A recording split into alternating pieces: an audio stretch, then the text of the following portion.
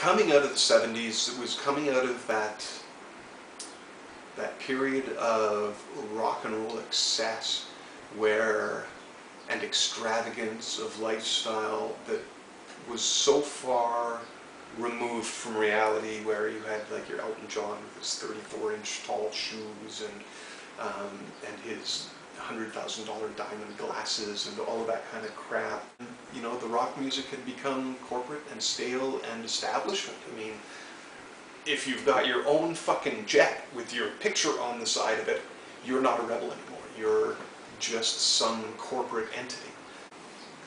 The economy wasn't the best anymore, and jobs weren't guaranteed, things weren't easy, and there was a sense of change, there was a sense of boredom and tedium, that bloated, overblown crap, stuff that was produced to the ends of the world, that was unattainable, it was unrealistic.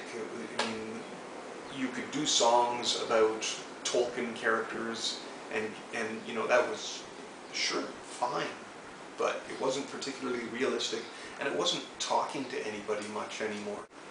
The shift in poetry to be more industrial, more directed towards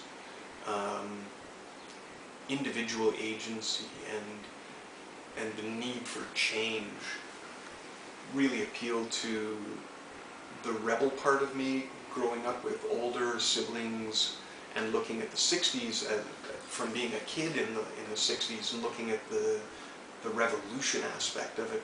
There were no private jets for Susie and the Banshees or the Sex Pistols or any of those bands, so there was something appealing about that.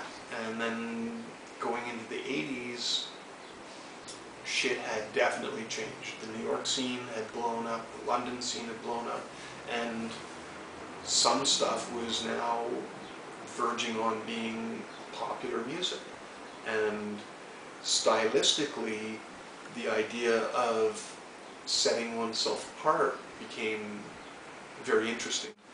We were politicized. This was the age of Ronald Cancer-Nose Reagan and Margaret Thatcher, and repression and religious conservatism becoming a force in democratic politics, and we were pretty steeply opposed to those sorts of measures, and the militaristic, jingoistic lunacy that accompanied all of that. When Pat Robertson suddenly became a force of political power, it justified any amount of opposition that we could muster through wearing hairspray and yelling into microphones. So it was a scene that was of its time. Awesome.